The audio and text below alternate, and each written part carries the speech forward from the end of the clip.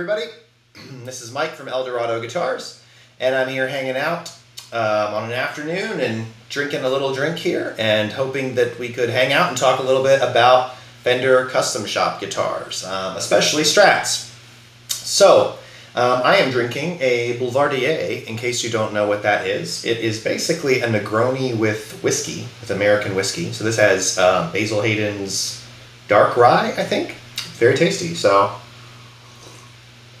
join me. Okay, so let's just talk a little bit about custom shop guitars, because I think it can be a little bit overwhelming at times, all of the options and different things that are out there with custom shop guitars. And I guess there's just a lot of things that I wish somebody had told me. You know, I just sort of wish like somebody had said like, hey Mike, you know, here's some things you might consider, here's some things you might like here's some, you know, different options you have, here's what they mean, right? And I also think people kind of tend to focus on some of the wrong areas of their custom shop guitars. And so I kind of just want to talk about that a little bit. I have two custom shop guitars with me here today. I have this one, which is my white limited edition 62-63 Strat. And then I also have over here my trusty old 1965 Time Machine Strat, which is known as the Desert Cruiser. And I'll explain why that is in a minute. So the two very different guitars, even though they're both Strats, and both 60s Strats, they're a little bit different. So I'll talk about that kind of as we go through it. So first thing I want to talk about when you're thinking about your custom shop guitar is actually not things that people typically think of. So people typically think of things like the color, right? Or the relicing package, right? This is a Journeyman relic. This one is a heavy relic, or super heavy relic, I think it actually says on the Floor Shop Traveler. And basically I think that that's kind of the wrong way to go about it. I think the first thing you should think about, and you're probably like, oh, I know what he's going to say. He's going to say the pickups and stuff. Actually, no, incorrect. Think about the neck, man. Think about the neck. And think about both sides of the neck, okay? The front and the back is very important. So first, let's talk about the back. The Fender Custom Shop offers a dizzying number of neck carves. It's actually like completely crazy. It's something like 30 or more neck carves. And it's really kind of impossible to know like exactly what they all mean and what they all do, right? So it's kind of a little bit weird. And you kind of have to figure out what you like. And that can be really difficult because, I mean, I've owned a lot of custom shop guitars. I probably have owned like 7 or so, 8 maybe custom shop guitars in my life. And it took me that many guitars to figure out what I really liked in the neck, you know? So most people don't even have that privilege, right? Most people might get one custom shop guitar, right? And so how do you get it right? So I would say, number one is obviously play as many guitars as you can play, both Fenders and Gibsons. Measure them. I have like a caliper here, right? Take a caliper with you, measure it.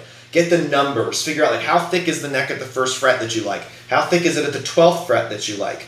Right? Measure the output of the pickups to at least get like an idea. I know that that's not a super reliable measure, but at least get an idea. Figure out, do I like Alnico 2? Do I like Alnico 5? Right? So play a lot of guitars. And I think what you'll discover with the necks is that there are basically two big categories with the back of the neck. The first is thick necks and the second is thin necks. So for Fender Custom Shop, most of the thick necks are going to be 50s necks. So it might be like a 1955 Nocaster U, it might be a 1957 V, it might even be a 1959 C, like large C or something, as they started to transition into the thinner necks in the 60s, right, in the C shape. I actually like some of those, but generally I don't like the super ultra thick necks on Strats. I usually like the thinner necks, but not the thinnest. So the carve that's very in vogue right now, if you look at like retailers like Wildwood or Dave's or whoever, is the 60s Oval C. I actually don't like that 60 Oval C. It's actually the Fender Custom Shop's thinnest neck carve, which they also don't tell you. And it gets very skinny down here at the 1st fret. It goes all the way down to 0.79, which is very small. And then I think up here it goes to something like 0.93 or something. So it's a pretty skinny neck. What I discovered is I like the smaller necks, but I don't like those really skinny Oval Cs. This is a 63 C shape, and I think this registers 0.82 down here, and I think it goes up to 0.98 or something up here. So it's a little more substantial, right, than that 60s Oval C. This one is even slightly larger. This has a 1965 C, and I think it's 0.88 or something, or 0.86 or something at the first fret, so just slightly thicker, and then I think it goes up to like 1 at the 12th fret, so it's a little thicker. So think about the carve in the back, the thickness, how it fits in your hand, what you like. The other consideration to take into account on the back of the neck is the finish. So I personally like these ones that have the heavy relic neck back. You can see that there, right? Where they have taken off the finish and it's basically just like oiled wood here. And this one has the same thing. In fact, this one's even rougher on the back. This one is pretty smooth, but this one is actually even rougher on the back. I'll be honest, I thought that was a gimmick. Like, I thought it was a gimmick, but when I played a guitar that had the raw neck back like that, I was like, wow, this is actually awesome. I actually really liked it. You feel the vibrations from the string a little bit more. You feel like the neck kind of rumbling, right? And I love that. And it doesn't get sticky or hot or anything. So I really personally prefer that. I'll tell you from like an actual wear perspective, this is insane. No guitar wears like this. This is BS. I have a 1973 Gibson Les Paul Custom that's had the shit played out of it. It's been refretted. It's like, you know what I mean? Like, it's had the crap played out of it. And the neck does have paint coming off the back. But this is like almost 50 years of play, and it still isn't like this, right? So this is kind of BS, but I still like it. It still feels good, you know, in the hand. So I get why they do it. So think about that on the back. For the front of the neck, you should be thinking about not just fretboard choice. I know that's where you thought I'm going, like, oh, go maple or rosewood. I actually think that's a little bit of an overrated decision. I do think there's a difference between maple and rosewood. I think that, like, you know, you can, you know, hear it, like, you know, if you had two different guitars that were the same other than that, I think you might notice a small difference, you know. But I think what I would think about more than that are the frets. Nobody pays attention to the frets. Everybody just accepts, like, whatever frets it comes with, right? And in a way that's good because frets go through things that are in vogue, you know, just like neck shapes, right? Like when I was growing up in the mid-90s and learning to play guitar, you know, 1995, 1996, when I was, you know, a teenager, the thin C-shaped necks for Fenders were like all in vogue. So I think that's why I like the thinner C-shaped necks, right? And for frets, like the frets that were always in vogue were medium jumbos, right? Everything in 1996 or whatever had medium jumbo frets on it, right? And so what I've discovered though, and I still like medium jumbo frets and they're fine, but what I've discovered is actually I prefer smaller frets. And I think I first learned this 2 times. One, my friend Rob, growing up, had this guitar that his dad gave him. It was a 1981 Fender Lead 1. And it had these, it just played so well, and it had these tiny little frets. And I never really knew why it played so well, or like why I liked it, why it was so comfortable. And in retrospect now, I think it's because of the smaller frets. And then as an adult now, what turned me onto the smaller frets was, number one, the frets that are in vogue right now are what they call the narrow tall, the 6105 frets. So they're vintage width, but they're much higher, they're much taller. I like them, but they produce almost kind of like a scalloped feel. Your fingers will never touch the fretboard, right? Like never, ever, ever, ever, unless those frets wear way down, right? But what I really discovered was that I liked those were good, but I own a couple of Gibsons, vintage Gibsons, and a couple of vintage Fenders, all of which have smaller fret wire. The Gibsons are all those like fretless wonder Gibsons. It's a 73, a 79, and an 82, right? And they all have those fretless wonder frets that are very tiny frets. And I love those frets. Man, those guitars are so easy to play, almost too easy to play. And then I have some vintage Fenders. I have a 79 Strat and a 76 Tele Deluxe. And they both have vintage fret wire, and I love that fret wire. So one of my favorite things about this guitar is that it actually has vintage fret wire, which these days is very rare. Almost all the custom shop guitars have either 6105 or some form of jumbo, medium jumbo, whatever. The vintage wire is actually relatively hard to find, if you can believe that. So I like this vintage wire. So my advice, again, would be try and go play some vintage guitars if you can. Go to like a shop and just, you know, and just say like, can I play one of those? It doesn't have to be like a, you know, super expensive, but play like an early 80s Les Paul, or play a late 70s Les Paul, you know, or play a Fender from the 70s. And even if it weighs 11 pounds or something, who cares, right? Just play it and feel if you like those frets, if you like that smaller fret feel, a little bit faster on the fingers, a little easier to fret chords and things, and I think just like feeling a little bit more of the fretboard under your fingers, not quite so scalloped, especially on these strings when you bend them, you can really feel them like digging in. I like that feel. You may or may not, but you know, think about that. So for the neck, again, most important part of the guitar that I think most people overlook is the neck. Think about the back. the shape, the finish, and then think about the frets you want on the front. The other part to think about is obviously the pickups. So Fender Custom Shop pickups are wildly imbalanced and out of whack. They're trying to recreate the vintage experience. So if you've ever played a vintage guitar, you'll know that frets were much less consistent. I'm sorry, frets. Pickups were much less consistent back in the day than they were today.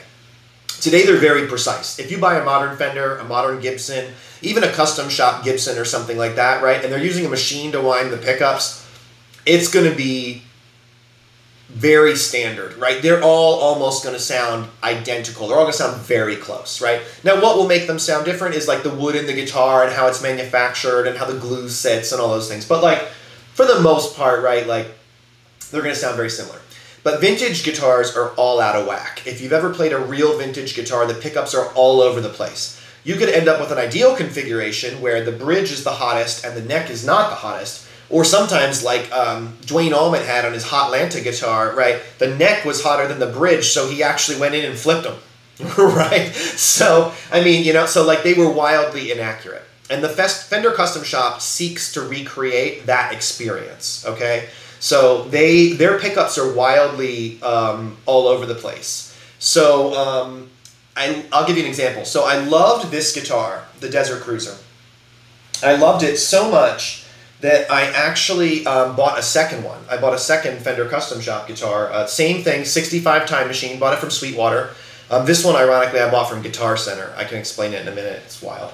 But I bought it from Sweetwater, and I got it, and the pickups were just absolutely not the same as this at all. Like, not even close. Like, or as this, I'm sorry. Not even close, right? Like, not even close. I mean, this one were super low output, like 5.7. The ones I got from Sweetwater are 6.5. The clarity wasn't there. They didn't take distortion very well. I'm not saying they were bad pickups. They just weren't right for me. But they were so wildly different from these when they were supposed to be the same exact model, like it blew my mind. So the Fender Custom Shop pickups are kind of all over the place. So I would encourage you to sort of like feel them out, really try and play it if you can play it. The next thing I would encourage you to think about are the knobs and the control layout. So I think the Fender Custom Shop offers a couple of different layouts. It's like Classic, Vintage Mod 1, Vintage Mod 2. Classic, I don't advise. Classic is where you don't have a bridge tone control.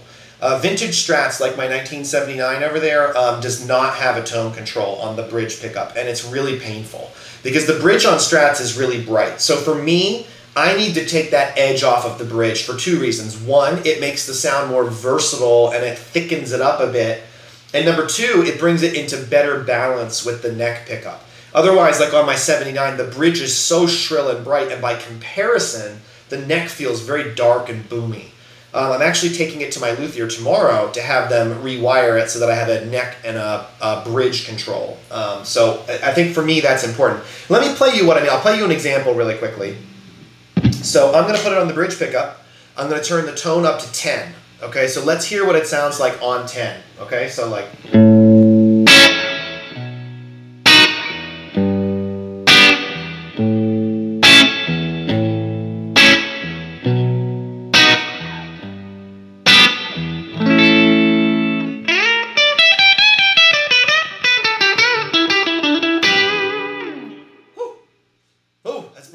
I got the ice pick in the ear there, right? So they call that the ice pick frequencies. So I like to dial the tone control back. I've dialed it down to 6, right? So let's hear that on 6.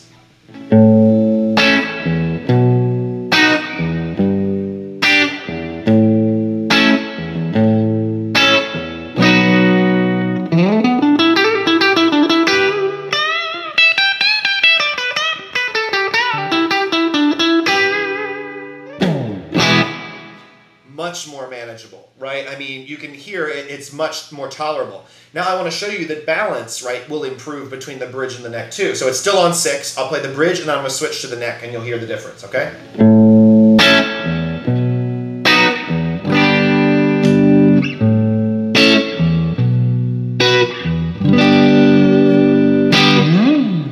Right? right? So the balance between the bridge and the neck is much better. And of course you can adjust it, right? I have the tone on the neck at 7 right now. I could bring that down a little if I wanted to try and darken it and bring it more, or I could bring the bridge up a little bit, like maybe to 7, like right now, and then like 7 would be like.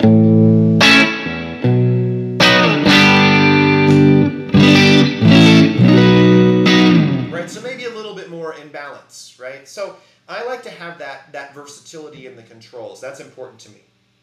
The other thing that I would say is make sure you get to consider a treble bleed. So treble bleed will keep the guitar bright even as you turn down the volume. So normally what will happen with the guitar is if you don't have a treble bleed, as you turn down the volume, it will get darker. The highs will go first. You'll lose highs first. And I'm not an electrician, but I think that has to do with the way the electricity is flowing in the guitars, right? The signal, it takes off highs first. So what a treble bleed does is it keeps the highs. Now some people like no treble bleed because it will darken the guitar up, and as they roll it down, they want it to darken up, right? Like maybe vintagey type players want to do that. I personally prefer to have it remain clear because I use a lot of distortion. And with distortion, you can typically keep your guitar, it'll keep some of the edge of the distortion as you roll down, but it'll keep nice treble frequencies. So let me roll over and I'll show you what I mean. So I'll play just a little like thing here and you'll be able to hear like right.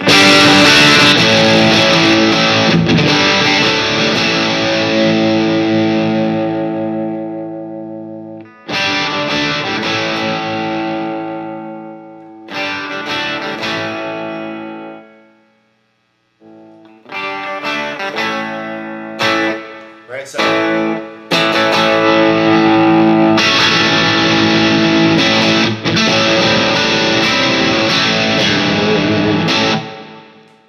so for me, that's just like a must. Like I need that treble bleed. So I don't know whether you do or not, but that's something you should think about, right? So think about like, do you want tone controls for the bridge pickup? How do you want the tone controls to work? And then second, do you want a treble bleed or some other type of thing to keep the brightness in the guitar when you turn it down? So consider your pickups, consider your controls. The pickups in this, by the way, are 60/63 Fender Custom Shop pickups. I like them. I do think the neck is a little hot because remember I told you vintage pickups are weird. This is, I think, 6 in the bridge, like 5.8 in the middle, and then but the neck is something like 6.5. So you'll hear there's a little bit of a jump. I kind of should probably lower this a little bit to see if I can take it out. But still, I like this guitar. So I'll play on this for just a second so you can hear kind of like what it sounds like. Excuse me. What it sounds like. And then I'll play the Desert Cruiser for you so you can hear that by comparison. Okay. So I really like, some of the sounds I really like on this are like the number 4 position is really nice if you want something clean. It's really great for like those John Frusciante kind of parts, you know, like.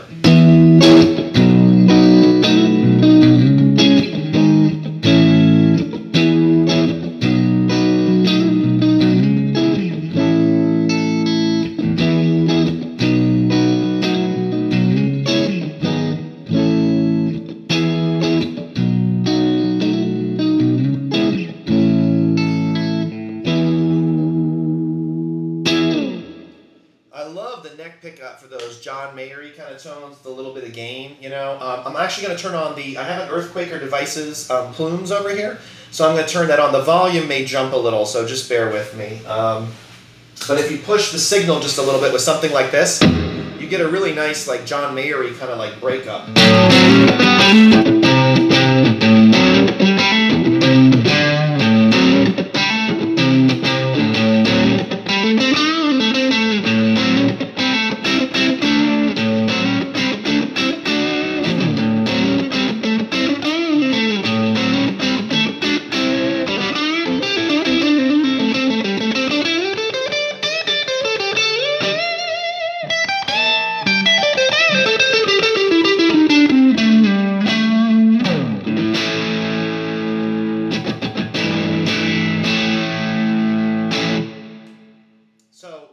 Sounds, I think, out of these pickups. I'll turn the Earthquaker off, the plumes off, and I'll switch over to the gain channel. And I really like the way that this bridge pickup sounds with a little bit of gain. I usually put it on about like 6.5 on the tone, and then you really get that Mike McCready kind of sound. So let me play you something like that. Like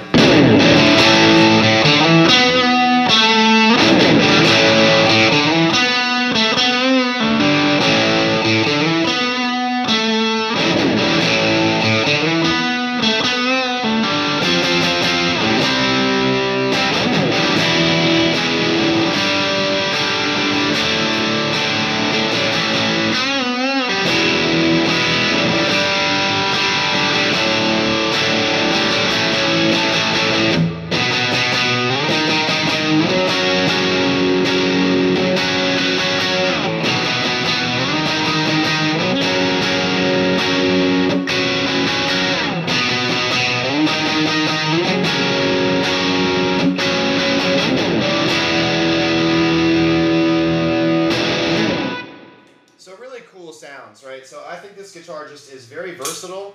And as far as single coils go, I think this is just like a really nice, versatile sounding guitar. So I love this one. Great, great, great guitar. And let's be honest too, I mean, I said before color doesn't really matter, and it really doesn't, and I'll prove that in a second with this Desert Cruiser. But how cool is this? I mean, seriously, a white Strat, right? Vintage, or Olympic white, mint green guard, dark rosewood fretboard. I mean, come on, dude. Like, this thing is never going out of style, right? This is as classic and as cool, I think, as it gets. I mean, this is a classy looking guitar, super badass. So I really like this guitar. Let me switch over to the Desert Cruiser, and I'll explain a little bit about the story behind this guitar so you can kind of hear that. So the Desert Cruiser got its name because I bought this guitar when I moved to Phoenix, and I wanted a guitar that I really didn't have to, like, I think it's still in tune. I wanted a guitar that I really didn't have to worry about the humidity. The humidity there is really brutal. And so I was on the kind of hunt for a guitar that wasn't super expensive, that I could just like leave out in the humidity, the low humidity, and just like let it ride, right? And that's the name Desert Cruiser, right? Because it's just going to cruise the desert. Unfortunately, this guitar didn't do much desert cruising, because actually when I bought this guitar, even though I had the intention to leave it out, this guitar turned out to be too awesome to leave out and suffer, although it did suffer a lot of damage at Guitar Center. So I got it for sale. I got it at Guitar Center. It was on sale, on clearance, because it was a 2018 model, and it was, you know, the fall of 2020.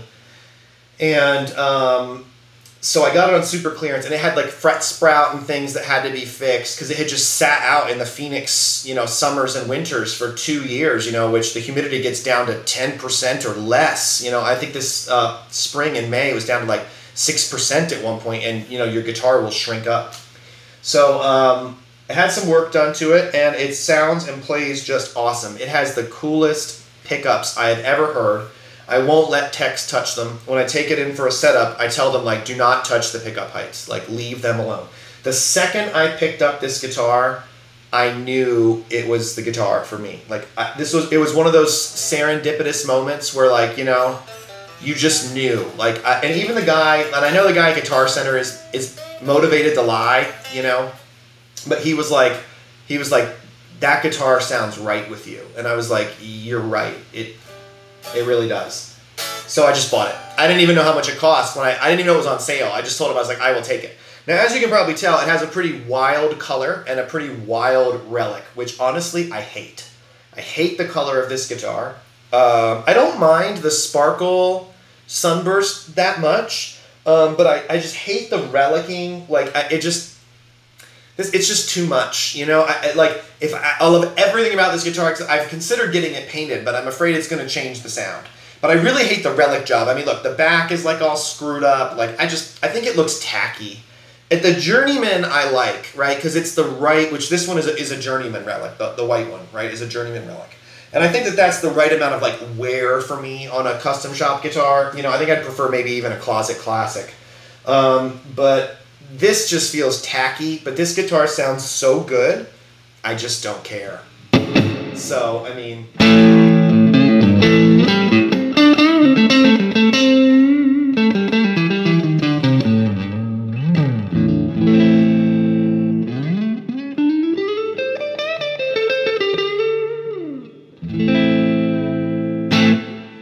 I think maybe part of the reason I like this guitar is that it's dark. The sound is pretty dark. The pickups are pretty dark pickups. They really don't have much bite. I mean, even if I turn, like, I'll go to the bridge, right? So that's on 7. Even if I turn it to 10, like, let's turn it to 10, and I'm really going to try and do what I did with that one, right? Like,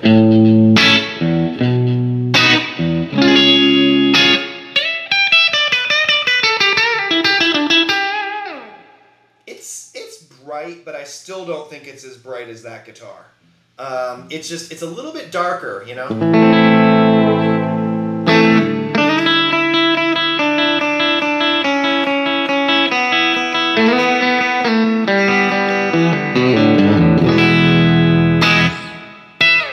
It's just a great sounding guitar and just great playing. The way it moves in the neck is just right. Like you can feel the strings rumble in the neck, you know, which is so great for like anything that's like just over the top, like, you know, like if you want to do like a kind of sort of like, you know, Billy Corgan, like.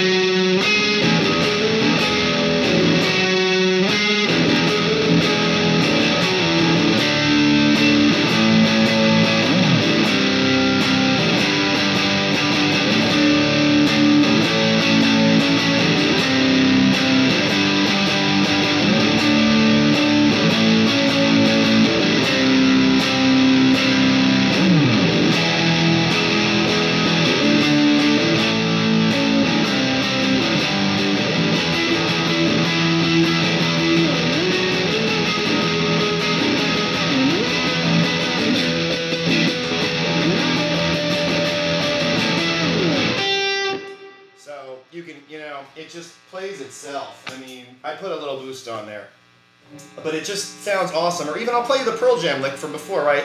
And you'll just hear it just kind of sounds right, like.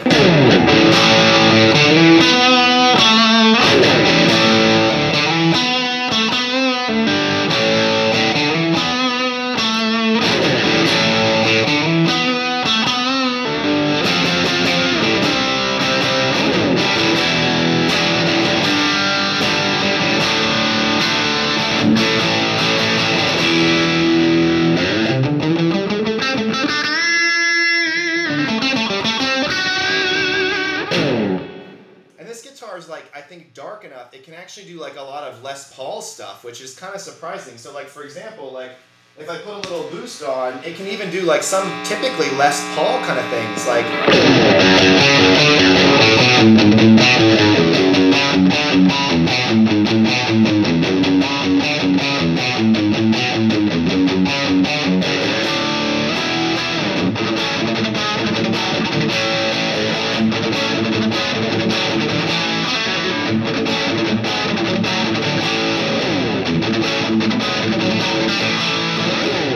Or even like kind of like Eddie Van Halen, you know, like.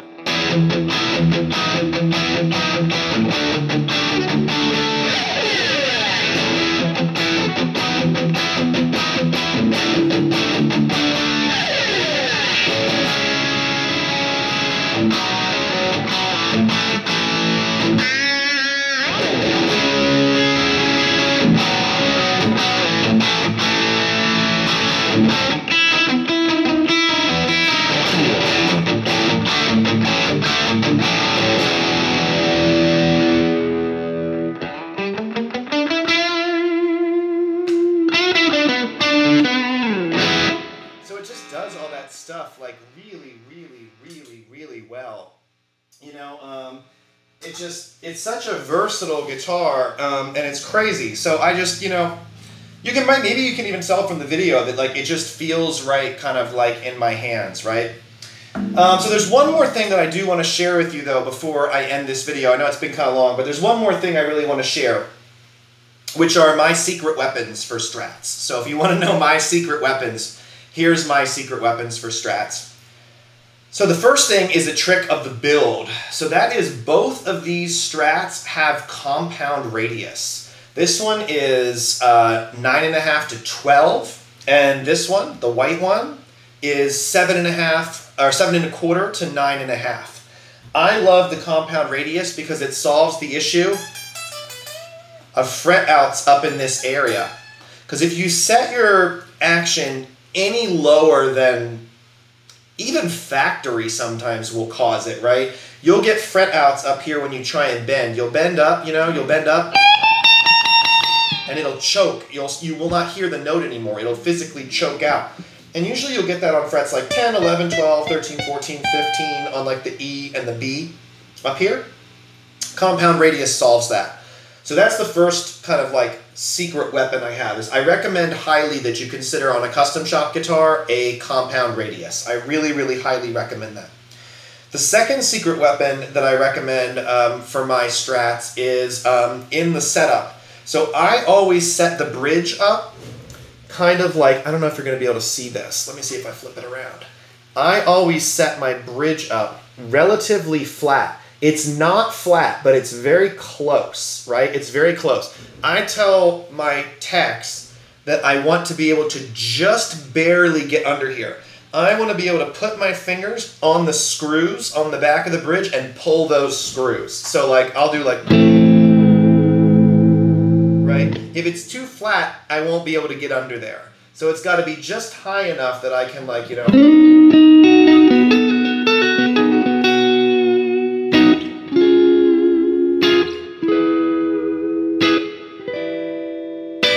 right? So like, I like that. The other trick I will give you really quickly is for my Strats personally, I move the neck, which I know you're probably like, whoa, because people are afraid to move the necks on their guitars, but I promise you on Fenders you can move the necks. It's safe, okay, I promise you. Know what you're doing, by the way, that's a warning. I used to be a lawyer a long time ago. This is not legal advice. Please don't move your neck. Please don't break it if you don't know what you're doing. Go to a tech. Don't do anything you don't know what you're doing. But I recommend moving the neck slightly. So you'll notice that the strings are not centered over the dots. I move the neck so that the bass strings come up higher here, which raises the treble strings higher here. Because I want extra clearance on my treble strings here. I don't care if I have clearance on here. Like if this rolls off, right? Like, I don't really care because when am I bending up on the low E? Never. I'm always going to bend down. Right? So I don't need that much clearance here. As long as I don't like press it up like this when I fret the note, which I mean maybe sometimes might happen now and then. But like I would rather have the clearance up here because having your high E slip off the board like, you know, or is really not that awesome for the most part. That sounded kind of cool, actually. It's kind of neat. But I generally don't like that, right? So I like extra clearance up there because I tend, especially this finger on me, my ring finger is very fat at the end, and so I will very easily pull that off. So I like the extra clearance. So you'll notice I shifted basically the strings over by adjusting the neck this way, right? So all you have to do, and there's videos on this, I don't want to explain in detail here, but basically all you have to do is unscrew the screws a little bit, move it over, have a buddy hold it for you, and then screw it back in. It's really all you have to do. Or take it to your tech and just say, hey, I want more clearance on this area. Can you shift the neck over a little bit to give me some extra clearance here? It literally should take 10 minutes. They should be able to do it while you wait, right? It's that easy. So that's my other secret weapon for Strats. I would also encourage you one more thing, which is not a secret weapon, but I think is pretty cool, is these are two different woods. This is an alder Strat, and this is ash. And I would really encourage you to think about getting an ash Strat. I know that people think ash Strats are 50s Strats, right? Like the very early Strats were ash, like the Mary Kay Strats, the blonde Strats and stuff were ash, right? And they're great and everything. But I would encourage you to think about a 60s Strat in ash. I think it gives a very cool sound, and you can hear that on this guitar. It really sounds nice with a 60s Strat. So I would encourage you to just think about that. All right, everybody, I'm going to play just a little bit here, and I'll send you off. If you liked this video and you want more videos, hit like, hit subscribe, leave a comment or something below, whatever it may be. Something I did well, something I didn't do well, something, I don't care. Just leave something and have a drink with me, and I'll check you guys out later. All right, see ya.